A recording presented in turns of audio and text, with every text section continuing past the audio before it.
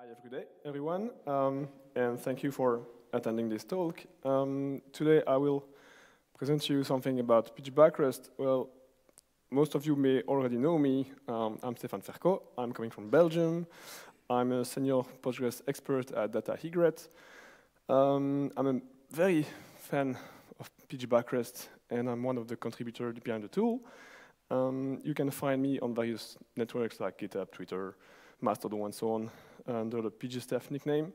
And you will find on my GitHub pages lots of blog posts about Backrest mainly. The idea of today's talk is to, well, talk to you about pgBackRest. I've done a lot of pgBackRest talks already, so this one will be a little bit more advanced, maybe. So for those who doesn't know pgBackRest yet, well, Backrest aims to be a very simple backup and restore system, which is important.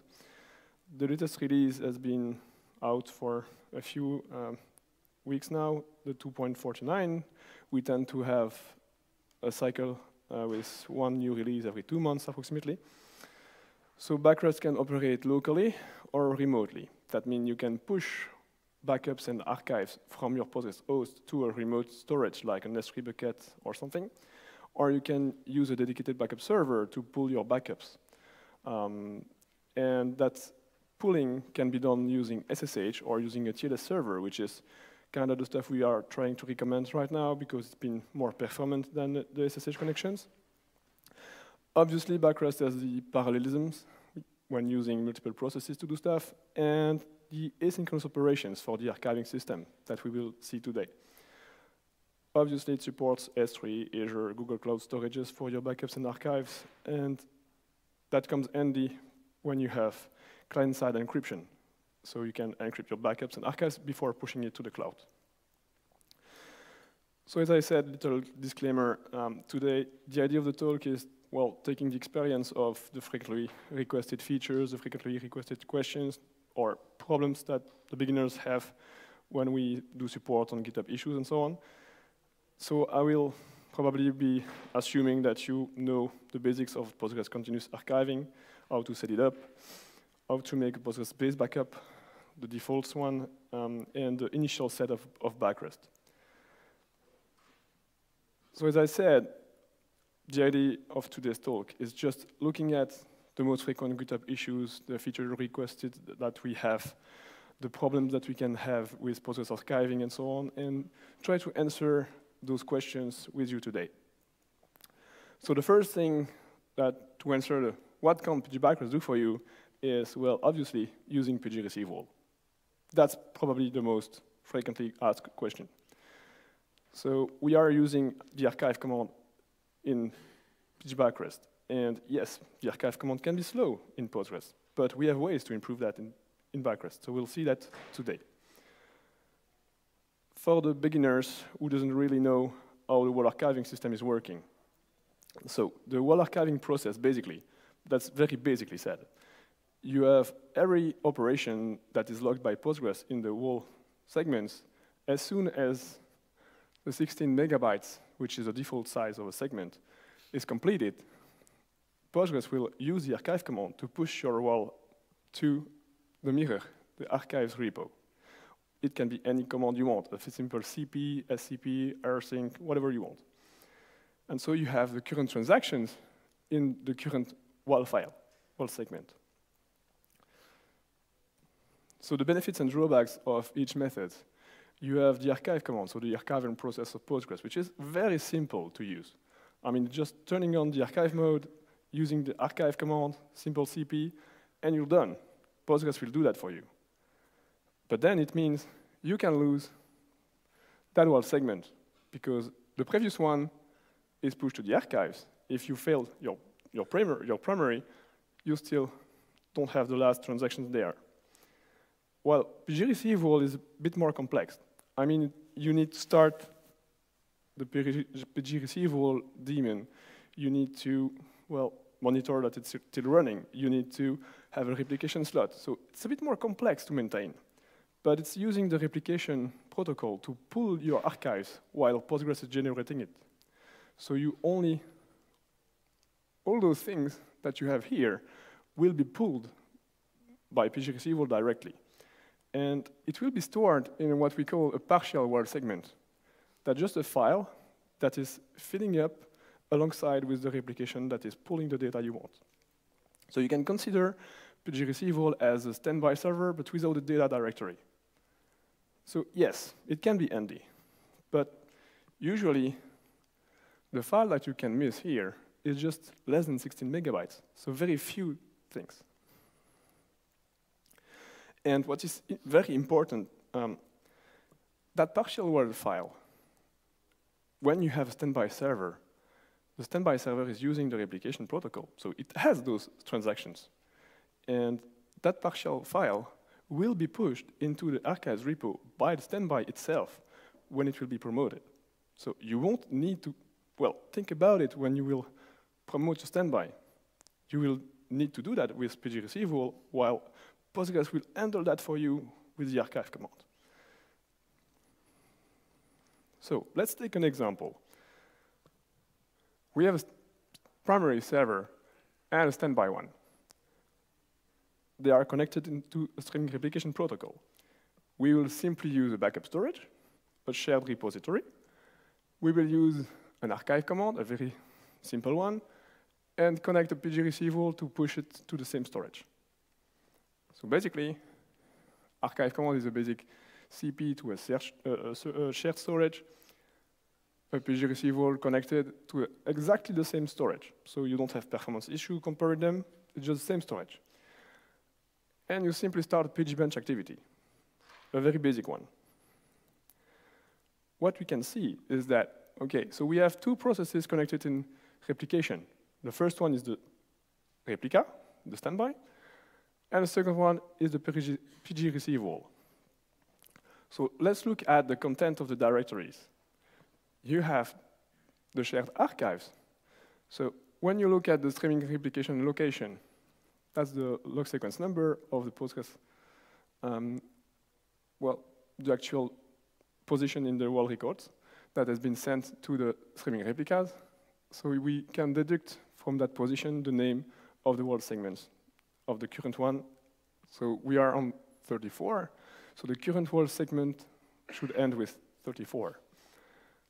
If you look at the archive, that means the 33 was filled and was pushed to the archive by Postgres with the archive command. And if you look at the receival, well, that's what I explained earlier. You have the completed one, 33, and the ongoing one, the 34, with a partial extension. So yes, in this case, I agree. BackRest, well, or the archive command of Postgres itself is ahead of your, is behind your pgReceival. pgReceival is having more data. Let's promote your standby, because, okay, the standby had the same data as the receival. As soon as you promote your standby, well, cool, we get a partial WAL file that is coming in the archives. We didn't touch anything, Postgres did it. And it also comes with a nice file named history file. History file is the history of your timelines in Postgres. And timelines in Postgres, we'll see that in a moment, that's very important. And at this point, I just promoted the standby. But what did I do with the pgReceival? I didn't touch it. It was still connected to the primary. So if I look into the receival directory, I won't have that history file because pgReceival was pointing to the primary. So when you have a primary and a standby, I said earlier that pgReceival is way more complex than the archive command because you need to think about, okay, I need to switch pgReceival to my standby before promoting it. So yes, that makes the pgReceival more complex to use.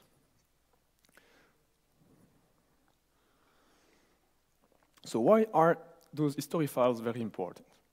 That's because of the timelines. Timelines in Postgres is, well, very important because every time you will have a promotion or a recovery that you stop at any point using point-time recovery or replaying anything anyway, you will have a timeline switch. The timeline switch will be part of the WAL file name. So you will see the WAL file, well, 3 parts. The first part is the timeline. The idea is to let you know what are the records that has been generated on the new timeline and on the previous one. So if you have, well, the primary, which is on the first timeline, the standby, which was promoted as a second timeline, if you still write in the first one, you will be able to distinguish what records have been inserted in the first timeline on the primary and which one has been inserted on the second timeline on the standby that was promoted as a new primary. So that's very important to let you know what happened and where. So the history file will contain the history of those timeline switches. What did happen? Was it promotion? What location was it? Was it a replay with a stop time? Was it a replay with, well, no stop and going forward to replay everything? So timelines are very important. So when you have, what my feeling is, and I think the other developers of PGBackRest are agreeing with me, when we have primary and standby situation, don't use PGConf.EU WAL. You have the archive command, which is just great. So what we also hear very often is that the Postgres archive command is slow. So let's have a look at that. Is that command really slow? And what can PGBackRest do for you to help you speed that up? PGBackRest will offer you a way to have a faster archiving system in Postgres while using the archiving system, an asynchronous archiving system. Asynchronous archiving system, the idea behind that, that's just saying when Postgres will ask you to, well, archive a WAL segment, PGBackRest will use multiple processes to go ahead of Postgres. It will look into the WAL segments directories, which ones are ready to be archived, but not asked by Postgres yet. It will take it, use asynchronous processes to push it to the repo for you. So next time, when Postgres will ask to do that, that's already done. So it's speeding up things. And to speed up even more, we will keep acknowledgement files. We will have just a status file into the spool path, to a local directory, which is just an acknowledgement, just a status. Okay, that WAL has already been shipped. So when Postgres will need to know if it's done, it won't have a need to look into the repo, which could be a S3 storage and very slow. It's just a local directory.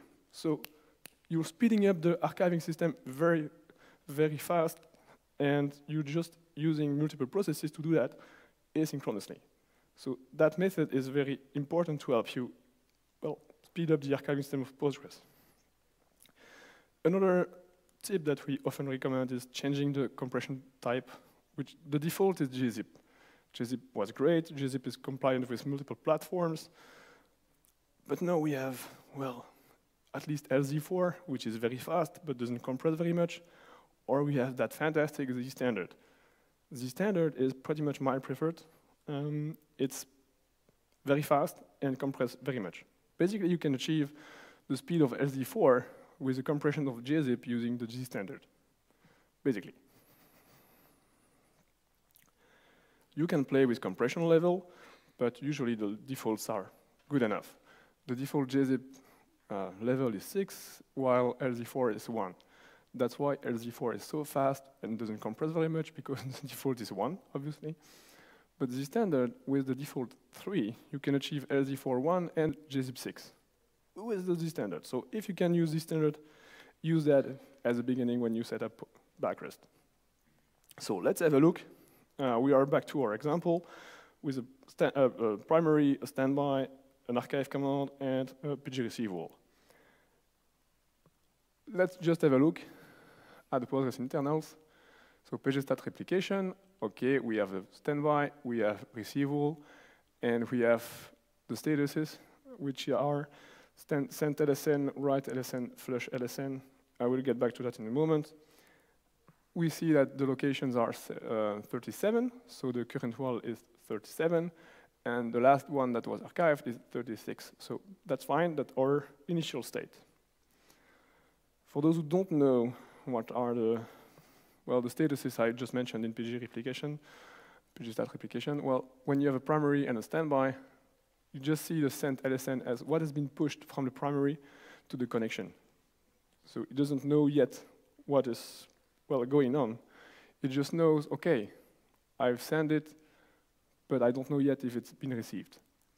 Write LSN is what has been received by the standby. The standby has answered, okay, I've put that in my my operating system cache, I got that information.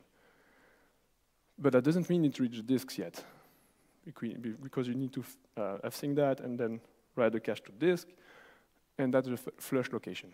The flush location is, okay, that has been pushed to disk, finally. So let's now get back to our archiving problem. Is the archiving too slow? So let's use pgbench, a simple process of pgbench, very simple, very basic. And what we can see, well, the WAL receiver is, so the standby has been pushed 5C and received 5C and flushed to disk 5C. So the standby is keeping up with the primary, no problem. And that's normal. I mean, the standby server is usually a production server, so it has good disks, good memory, and so on, the same as the primary, because you want to fail over, so you usually have the same systems. That's normal. Then you have receive WAL. Receive WAL has been sent 5C, received 5.8. So it's lagging behind. But that's normal. You are pushing to a shared storage, to an archive storage. Usually the backup storage is slower than your production system, so that's normal. What about the archiving system? Well, 4B. So yes, the answer of the question is the Postgres archiving slow? Yes. Compared to receive WAL? Yes. But at the end, if we let Postgres handle it, that's good. I mean, at the end, 5F for everyone and 5E for the archives. So at the end, if we let the processes running and Postgres archives system, not a problem, everyone gets what it needs. So now it's time to see what we can do with BackRest to improve that solution. We'll now use, as an archive command, the archiving command of pgBackRest. And we'll set up just two processes with asynchronous archiving and the standard compression. So very basic. And we run the same pgbench command. And what we see pretty much immediately is that, okay, we are pushing and receiving 7F on the standby. The receive WAL is 7B. So yeah, lagging behind slightly. But, well, the archiving system is ahead of receive WAL, 7D. So at this point, what happens if you lose your primary and your standby, the latest data will be in your archiving system, not in the PG receive WAL system.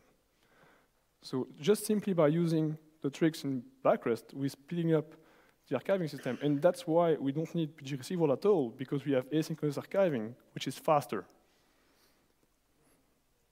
So that's the first myth that is very, very, very often asked and requested. So let's now have a quick view of what can go wrong with the archiving system. Somebody I know very well told me once, well, things can get worse, and it will. When things can get worse, it will. So let's see what happens when the archiving system is failing, and what can pgBackRest do to help you. Basically, it can, well, the archive command is used by Postgres. And often you will see when you have, for example, the backup command or the check command of pgBackRest, you will see that nice error message telling you, okay, my WAL segment that I need has not been archived before the timeout. But why? You don't know. BackRest won't tell you. Why? Simply because the archive command is used by Postgres itself. So it doesn't have any log file and information. You need to dig up into the Postgres logs to have the archive push command output and why it is failing. So BackRest isn't very handy with that. You have to know when something is failing with the archiving system. Just have a look at the Postgres logs. Another very common error example that we get on GitHub very frequently is, well, unable to find a valid repository, missing file or something. So everyone is freaking out. I'm missing a file in my repository. What's happening? Well, did you simply try to perform a stanza create? That's the initialization step of BackRest to just collect information about your Postgres cluster, store that into some information files into the directories of the repo. So just, yeah, that's very often, and BackRest isn't really helping, but it's just a hint. Have you thought about doing that? Another very common error are the logs. Basically, pgBackRest use logs when you take a backup. So that's very easy. If you can't take a backup, it will tell you, I can't take a log. It's very easy to know. The simple archiving system that is running doesn't need logs, because Postgres just run one archive command at a time, so only one archive is pushed at a time. But when you get the asynchronous processes, you need more information to just make sure you only have one archive command of Postgres and then all the rest, all the other asynchronous processes. So sometimes people just turn on the asynchronous archiving and just get failing errors that don't work anymore. I didn't touch anything. I didn't touch my system and that's not working. Yeah, you turned on asynchronous archiving and you have logs. So that's also not very handy, because enable acquire log is a very frequent error and just let people freak out. Because yes, it was working before, just we turn on the asynchronous and that's not working. Yeah. So that's something you need to know. Okay, so what happens when the archiving command is failing? Basically, you are asking Postgres to archive and save a copy of your WAL segments. If the archiving command is failing, well, Postgres is smart enough to keep that WAL for you. You don't want to lose your data, so Postgres will keep it. So you'll see plenty of ready files. Your PG WAL directory will grow because you will have plenty of WAL archives. And at some point, if Postgres doesn't have any disk space anymore for the WAL segments, it will panic and stop, because it's its way of having consistency. So obviously, pgBackRest can't help you with the failing archiving command, because you can have a broken repo, you can have slowness or something. But you can at least help you with archiving queue. The idea of the archiving queue, archive push queue max setting, is just giving a limit of the archiving size of Postgres, the amount of WAL segments that are ready to be archived but not done yet. It can be for any reason, because your repo is unavailable or because it's just too slow. That can happen. You generate so much data that the processes can't follow. The idea of that size, that Qmax size, is just to tell, okay, I've got 10 gigabytes of space on my disk, I can reach that limit, but as soon as you reach that limit, BackRest won't do anything with the archive when Postgres will ask it. So Postgres will ask to archive something, we have more than 10 gigabytes ready, okay, just drop that. I won't do anything with the archive, but I will tell Postgres, okay, I've done it. So Postgres will be unblocked, it won't panic, it will remove and recycle your WAL archives, so that's not a problem, Postgres is unblocked. But BackRest didn't do anything with it. It didn't solve the underlying problem, which was your repo unavailable. But it will just say, I've done it, but not. It helps with Postgres, but it generates missing archives. So in any way, if you are using that feature, or simply not using that feature but having archiving system, please monitor your archiving system. That's very important to just make sure it runs fine, it's keeping up, and it doesn't pile up WAL segments on Postgres to prevent panicking Postgres. So monitoring is very important when you use backups anyway.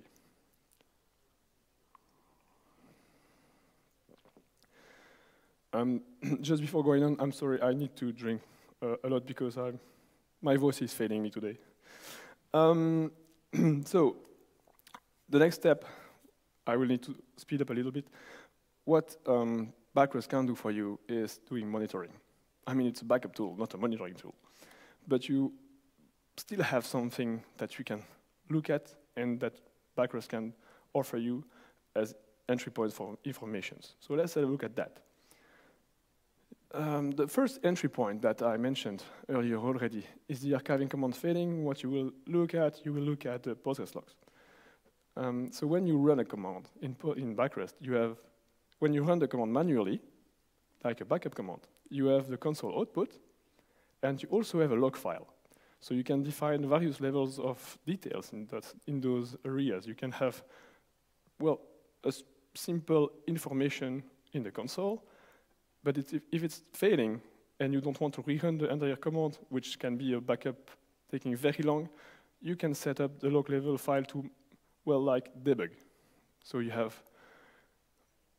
usually what I recommend is using log level console to info, so you have more information than just the warnings, and log level file to debug, which will give you more insights into the log file directory. So when you run a long command, you don't need to rerun it, you already have the logs. But I said earlier, well, the archive push command doesn't have a log file because it returns the console output to the Postgres logs. What can we do about it? We can use that nice trick in the configuration of pgBackRest. You can add for a specified stanza, so you see my stanza name is demo, for a specific command, which is archive push, a specific setting, log level console to debug. So when your archiving system is failing in Backrest, you can simply add that little trick that will add debug information to your archiving system in Postgres directly without ever needing to touch the Postgres configuration or reloading it. It will be applied in the next archiving call directly. So that's very handy when you need to add some logging information. Another common place for having information is the info command. Info command will just give you an overview of what's inside your repository. But that's not usually the default one is text output. And the text output isn't very handy to manipulate with machines, scripts, and so on. So you need to, well, use a JSON output. So you can simply use output JSON that will give you a JSON story of what's inside your repo.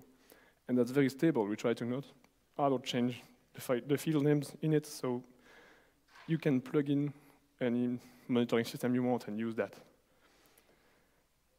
But that's how we can find information in Backrest. But what do we have to look at? We obviously need to look at the backups. I mean, how old is your latest backup? How old is your first backup? How old is your latest full backup? For example, if you take one full every week, and incremental backups every day, you need to know when was the last full backup. You can also know how many backup types you have in the repo, like how many full, how many differentials. And does all that meet your retention settings? I mean, Backrest will simply take backups and expire the ones you don't need based on those settings, but that does really meet what you wanted. You need to monitor it and make sure it still applies. So a good example, I've used the check pgBackRest tool, which is a Nagios plugin that we can run manually to have a nice human output. It just gives me, well, what was my latest backup? It was an incremental, took 3 hours ago. When was my latest full? And, well, what was my oldest full? My oldest backup is 21 hours. So that's just an example, a test example, but yeah, that's important to know. When was your oldest backup? When was your latest full? And when was your latest backup? Obviously, we have backups, but you have archives too. Backrest will give you some hints. When you take a backup, pgBackRest will check that the archives you need for the consistency of your backup are saved in the repo. So you will often see check archive for segments and the segments you need for the consistency. So without the archiving system, you can't have a consistent backup, so Backrest will do that. We'll check. The info command can show the oldest WAL present in the repo and the latest one, but it won't check anything in between. So you don't know if there is a missing piece. What if the archive needed for the backups are there when the backup is taken and then disappear? You don't know. Backrest doesn't know. Are all the WAL archives from the min WAL segment, so the oldest one in the repo and the latest one in the repo present there? You don't know. Well, at least Backrest doesn't know, so you need to monitor that. And what's even more important is timeline switches. I mean, imagine you have a standby that you promote by accident on something. You have a timeline switch. So your oldest one is on the first timeline, the new one is on the second one. at some point, you need to monitor that. You need to know, okay, I need to come from the first timeline to go to the second timeline, but where do I need to switch? When was the switch point? And the switch point can be located in the history file. So you need to look at the history file to know that switch point. And the history file, well, you can simply get the repo get command of backrest to help you decrypt and decompress the file for you. You will see, okay, the first timeline switched on E8. So if you look at the log sequence number, you can use pgWAL file name to just get the WAL file name associated to that location number. You have 1E8. So great. We know if we need to monitor, we need to go from 199 to 1E8 and then jump to 2E8. So when you are doing monitoring, that's important to know. The locking is also important. As I mentioned earlier, if you have a backup that is taking too long, you will have a backup log that will stay there for too long, so that's a good monitoring tip. Archive logs. Well, the archive command should be very fast. So if you have an archive log that is taking too long, something is weird with your archiving system. Just put an alert on it. So that's what you need to do to monitor and make sure everything's fine on a production system. So finally, the last step for today is, well, as I said earlier, backrest is a very good backup system and a very good restore tool. But backrest won't handle the recovery. Won't know what do you want to restore exactly. I mean, it can prepare the data, it can prepare the settings, but eventually that's Postgres that will do the recovery. Postgres will replay the WALs, and you need to tell Postgres what to do. Backrest can help you with all the settings and the restore types we have. I mean, you can choose the restore type you want. I mean, do you want the default restore? So replaying all the WAL entries up until the end. Or do you want an immediate restore? So just restore the backup set, replay the WAL entries from the backup start to the backup stop, so the consistency point. That's recovery target immediate in Postgres itself, so that's immediate type. Or do you want to, well, okay, I know that transaction that deleted my data, I want to stop just before. I can point to a log sequence number, which is recovery target LSN in Postgres, restore points. If you do migrations of schemas or inserts or something, you can create restore points, named restore points. It's very easy and handy to do. And then you can point to that restore point that will set the recovery target name of Postgres. You can even be more specific and go to a transaction ID. If you need a transaction ID that made the deletes, you can point to that transaction and restore before that point. Or you can specify a target time if you want. That's a time temp in Postgres with recovery target time. So yes, backrest has those nice features, but at the end it doesn't know what you want. So you need to specify what you want. And it even goes behind that is, well, backrest by default will restore the latest backup set you have in the repo. If you specify an earlier time, an earlier log sequence number, it is smart enough to detect what backup set it needs to use. It can be the one from last Sunday, for example.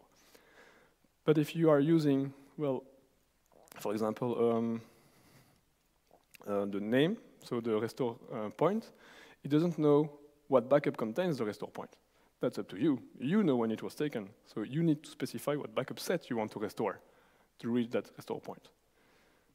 That's something you need to know. Also something important with the timelines. Well, backrest doesn't know what you want to do exactly. And a good example with that is, just imagine the simple situation. You have a backup every night, right?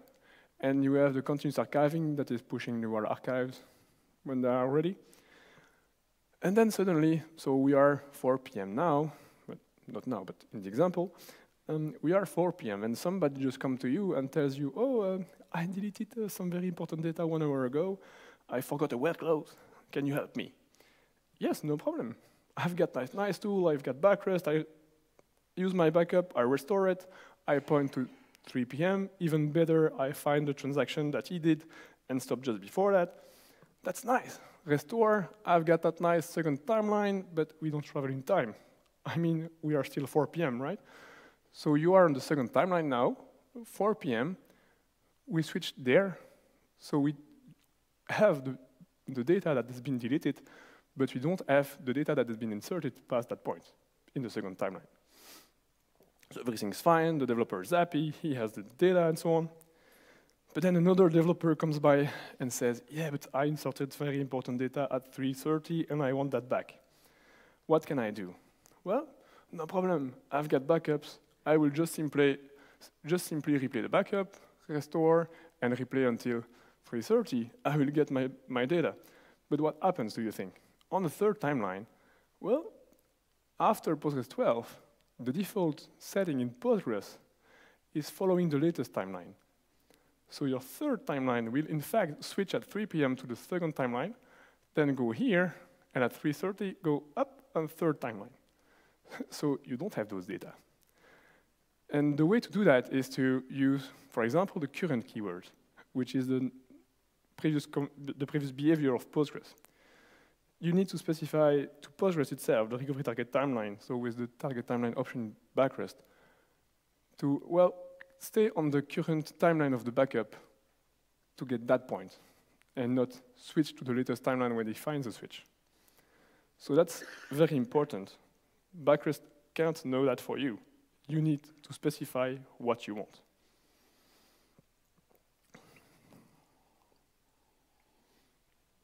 So the last myth I will unreveal today is something that's very annoying for people coming to Postgres world with the point time recovery and so on. Selective restore. Usually somebody tells you, yeah, but I just want to restore a specific table in that database. I don't want everything, and I want that in place. I mean, I have a production system, I have a backup, and I want that my restore just push the table inside it. The usual answer is, what you do is that, okay, in Postgres that works like that. You need to copy the entire database, the entire data directory, and you need to restore that entire data directory to just extract with pgdump one specific table in one specific database, and then re-import it with pgrestore in your production system. That's how it works in Postgres, right? But backrest has a nice feature, which is called selective restore. The idea is to only pick the database you need. We can't do that with a table because rel file nodes are moving and so on. We just need to, we can go to a specific database. So imagine you have 10 terabytes of data, but you separated all the databases correctly, and you specifically need only one of those databases. It's not a problem. You can ask backrest to only restore that database into a new cluster. With using the db include option, what it will do, it will restore your data directory, pick only the database you need, and all the files that aren't needed for the other databases will be created, but empty. So the Postgres process for the recovery will be happening. You can replay, you can get your database back, but all those other databases will be just emptied and not reachable anymore. But that's not a problem. I mean, you don't want to erase your production system. You want to have another restore, and then you can extract your table and re-inject it in the production system, right? So that's great. The idea is to save time for the restore and save disk space. Imagine you have 10 terabytes of data and just need 1 gigabyte database. That's great. You saved a lot of time, a lot of disk space for the restoration. So that's a nice tip, a nice feature in backrest, the db include option. You can do that with the db exclude option too, if you need to include everything except 1 or 2 databases. And by default, in the include options, the databases like template 0, template 1, and so on will be included. So my conclusion for today is that, well, even though we can't have every feature in the world, we don't really need PGConf WAL. We have a fantastic asynchronous archiving system. By default, if you can use the standard as compression type, don't forget to monitor your backups and archives. That's very important. And regularly try your backups. I mean, you all know the Schrödinger's law of backup that says the condition state of any backup is unknown until a restore is attempted. And what I tend to also add to that statement is that a restore is attempted and Postgres could recover successfully. That's not always the case. So regularly try to restore your backups and see if Postgres is able to recover. And so that's it for me. Thank you very much.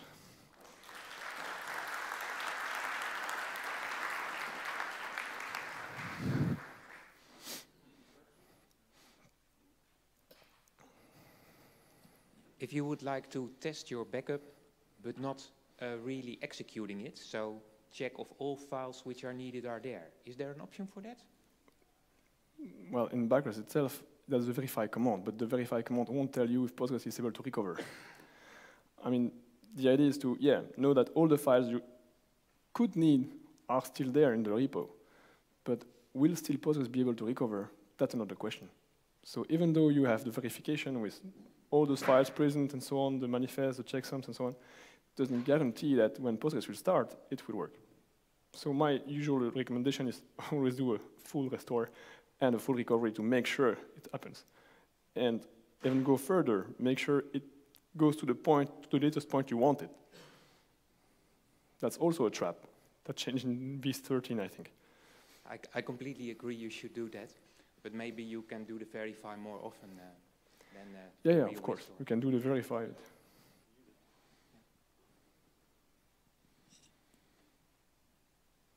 In the back, yeah.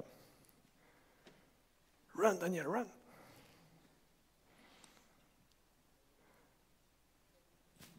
Do you know if there will be a Docker image for pgBackRest at some point? An official one, I don't think so, but... Okay. Well, it's just a matter of... Well, usually we need to connect to the local socket directory, so when you use containers and so on, it's not that easy to do. Usually what we do when we have containers, we need to install pgBackRest on site, inside the container itself. That's the best thing you can do. So usually you take the image you want, and then you take a Docker file and just put Backrest on top of it. And I think the image from Zalando's PITR is pretty good for that.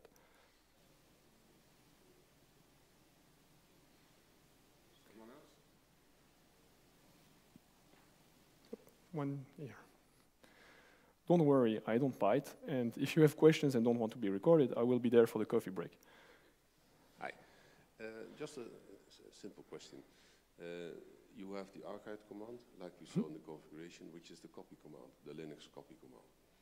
Did you ever consider to use the rsync command? Well, yes, that's the archive command of Postgres. Basically, you can set anything you want. I see you shaking your head. Yeah, because I'm coming to that conclusion. Okay. I mean, the archive command I used as an example was a CP. You can use rsync, you can use whatever you want for gzip, for anything you want. But in Backrest, we have our own archive command, which is archive push. So when you need to, well, that's what I meant in the disclaimer. I mean, you need to know what the internals of Backrest are when you initially set up. You need to stanza create, you need to enable the archive command, you need to use archive push of pgBackRest in the archive command, and we will check, we will ensure that you are using that for the archive command, otherwise you can't take a backup, for example. So yeah, you can't use rsync or CP with Backrest because we have our own archive command. You can do that in Postgres, but if you use pgBackRest, you need to use our archive command. Okay, within the context of... Within the archive command of Postgres, yes. Just to follow up on that slightly, don't ever use CP or rsync as an archive command. It's terrible. Yeah, that's what I asked the question. Don't ever do that. I mean, use the Backrest one. He was doing it as an example, like just simple setup, but yeah, use Backrest. We wanted to compare the initial Postgres archive command that you do every day and see what we can do with Backrest to improve that. And to improve that, well, we don't rely on CP or rsync. We rely on our own archive push command. One last, I think. Yeah. Here's the coffee break. In addition to archive command, we see recently archive library or something like that. Have you tried any libraries does it bring anything? Well, we don't have an official archive library for backrest, and I don't think we will. Not for backrest, for any tool, just for comparison. If this. I've not seen an archive library released by any tool, anyway. I kind of was pretty close to the Barman developers a few months ago, and that's not out, and that will be difficult to reach anyway. And you will need an archive library for S3, an archive library for anything. At some point, the current archive library in Postgres is a simple CP, so it's no really meaning. The contrib example is very basic. Do you mind if I jump in? So archive library is something that, I mean, pgBackRest, we are interested in supporting eventually, but at the moment we don't, I mean, the archive command works just fine. Like archive library would be more useful for tools that don't have pgBackRest's async archiving, capabilities already. We already have all of that. So archive library is interesting. We don't have any specific immediate goals of adding it. We do want to add support for it kind of eventually because we think it could be useful. But if you are aware of reasons to use it specifically, then that would be interesting to talk to us about.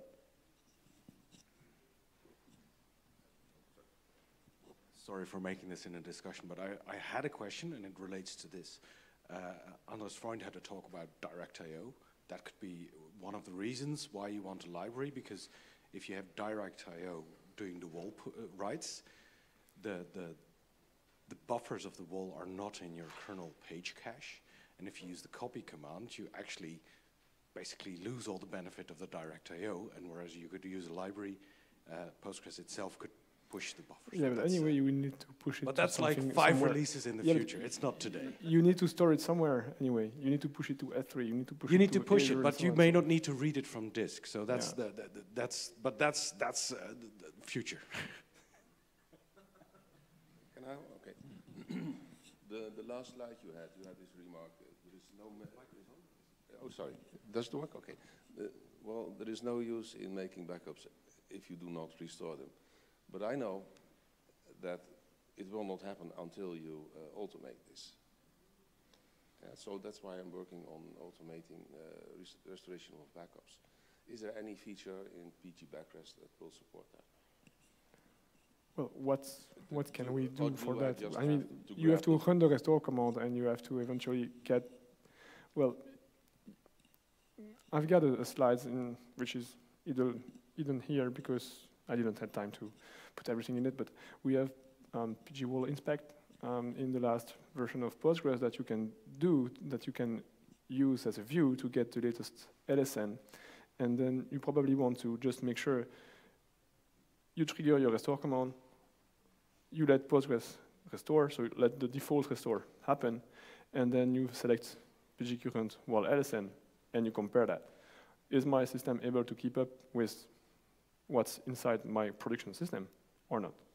You can automate the checks, but you can't really automate anything else. I mean, you need to run the restore command, and then you need to let Postgres do the recovery.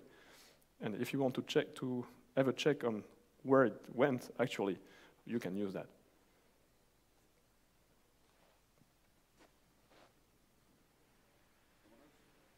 Okay, we have a coffee break. We can talk about it.